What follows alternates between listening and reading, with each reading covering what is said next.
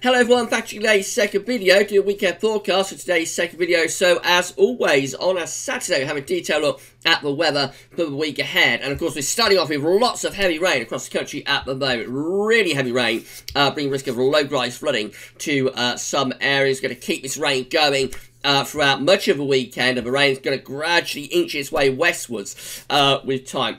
Next week is looking unsettled. Not the deluge that we've got this weekend, but there will be more rain around next week. And so I'll talk you through the details of weekend forecast very shortly. Just say that the first video released today was the GavsWeatherVids October forecast. So we're expecting quite an unsettled month, and maybe our second cooler than average month of the year as well. So that's a pretty interesting watch. Have a look at that when you're done with this one. We're going to be we'll be back later on with your 10 to 14 day video update map. Will include all of regular features as well. I should go with the weekend forecast for you in a second. Just say that the websites we're using for weekend forecast are coming from the weatherout.com and website.de. You can find links to both websites on the links page. And in the description at YouTube, of course. Right, so this is how radar picture is currently looking. So great massive rain across the country. Really heavy rain in many central and northern areas. So most of Scotland is thoroughly wet down into northern, down into much of Wales as well. Further southwards and eastwards, there is plenty of rain around too. Tending to get a little bit more showering across some of these eastern, southeastern areas. But generally, still quite a bit of rain around. In fact, rain is turning heavy and more persistent again down across more southern parts of the country. That's going to push northwards as well through the course of this afternoon. You see, Western Scotland and Northern Ireland tend to be drier through morning. That'll be the case into the afternoon as well, but this rain will slowly push westwards, pivot westwards overnight tonight and into tomorrow. Here today's Scottish pressure chart, so low pressure is well and truly in control of both day right over top of the country, so that's the reason when it is so very, very wet. We are also on the cool side of jet stream, so temperatures are pretty depressed as well. So for the rest of today, we're going to find further outbreaks of rain across many parts of the country, heavy and persistent rain, torrential rain at times, pulses of torrential rain coming and going, and all the time that's going to gradually inch its way northwards and westwards, but only ever so slowly. So many places are going to stay thoroughly wet all day, proper washout day coming for large parts of the country. East England and South East England will eventually turn drier through the course of this afternoon, and might even be a few brighter sunny spells coming into East Anglia by the end of the afternoon. And as I've already established, Western Scotland and Northern Ireland should keep quite a bit of dry weather, with just showery bursts coming and going through there. But most places have a very, very wet day today, and that will give a risk of localised flooding. Certainly flash flooding on the roads is a distinct possibility in some of those heavier and more persistent outbreaks of rain. Temperatures today ranging from around 9 to 13 degrees, that's 48 to 55 Fahrenheit. More like maximum temperatures that you'd expect at the start of November rather than the start of October. It is very November-ish, actually, the weather today. Overnight tonight, we keep this rain going across many parts of the country. So again, more soaking rain to come through many sort of central and northern areas. That rain will gradually ease its way in towards Western Scotland and Northern Ireland as well. And things will become drier through eastern parts of England. So Lincolnshire, East Anglia, down south east, things will start to turn a little bit drier as well there. It's going to be a windy night in the west. So we've got quite a strong northwesterly wind blowing around that area of low pressure and down the Irish Sea to southwest, and also affecting parts of Northern Ireland. So it'll be quite windy today, actually, but the wind will increase further overnight, becoming strong and gusting around those western coasts. In the centre of the low, through central parts of the country, the winds will be a good deal lighter there. Temperatures ranging from around sort of 6 to 12 degrees tonight, so reasonably mild night really, but of course it won't feel that mild with the outbreaks of rain and also with those strong winds as well.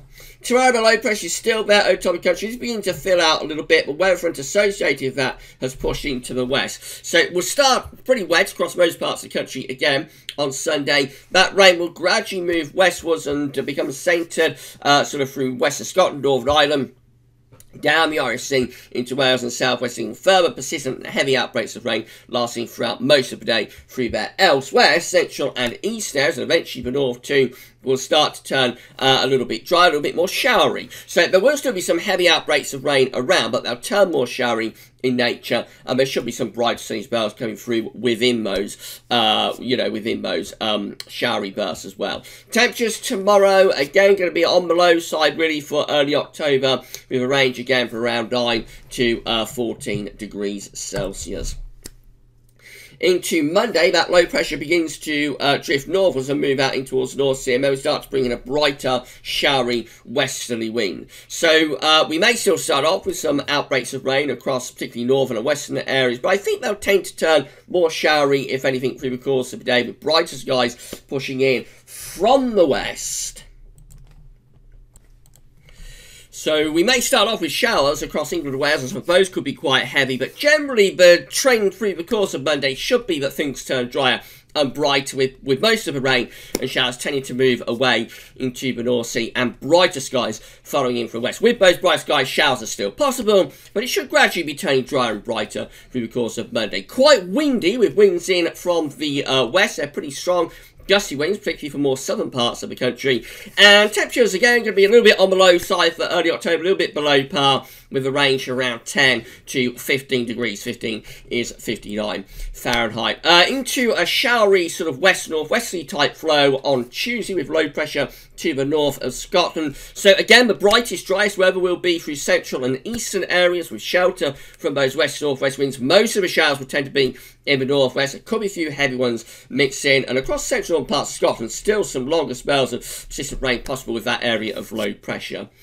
Winds in from the northwest, so temperatures again going to be a little pegged back a little bit, ranging from around 10 to 16 degrees. 16 is 61 Fahrenheit. Probably not too far from average by Tuesday down in the south and the southeast in the sunny spell. So potential crawling back up close to average through the early part of next week. A bit of a change to Wednesday, because we are on a slight transient ridge on Wednesday, but only ahead of this next developing area of low pressure in the Atlantic. So Wednesday could well start off mostly dry with a brighter sunny spells, but there could be missing fog patches around as well. And it's likely to be quite chilly with ground frost in the north. Then we'll find cloud and outbreaks of rain beginning to spread back in from off the Atlantic in towards Ireland, Wales and southwest England by the end of Wednesday afternoon. But that leaves many central north and east areas mostly dry. Temperatures might get up to around 16 degrees again in the east at 61 Fahrenheit before the rain arrives. But as that wet and windy weather sets in the west, then of course temperatures will begin to lower. Now, as we go through Wednesday night into Thursday, we start to really develop this area of low pressure. It deepens like mad to west of Ireland, begins to push in to the north and west of the country. Notice the isobars are going tight back, so it becomes very windy potentially for northern and western areas on Wednesday night. So Thursday could start with heavy outbreaks of rain in the northwest. I think the rain is likely to be quite light and patchy in the south and southeast, although this is a little way off. Of course, the track of the low pressure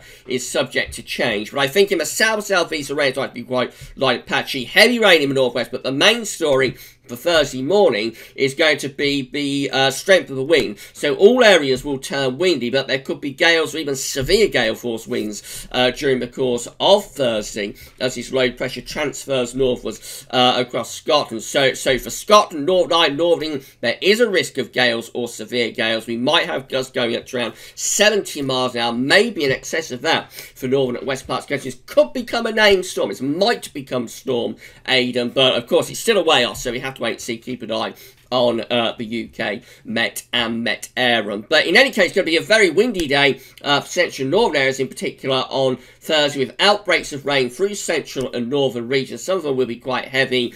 Always the rain will be lighter and patchy in the south, and winds are lighter through there. And eventually we're going to find brighter skies with blustery showers following in from the north and from the west. But for northern areas, it's a wild day on Thursday. Temperatures will start taking a little bit of a tumble as well, ranging from around 9 to 14 degrees once again. Heading through to Friday, that area of low pressure is transferring over to Norway, and we're turning wind into a northwesterly to almost northerly, with this ridge beginning to build out in the Atlantic.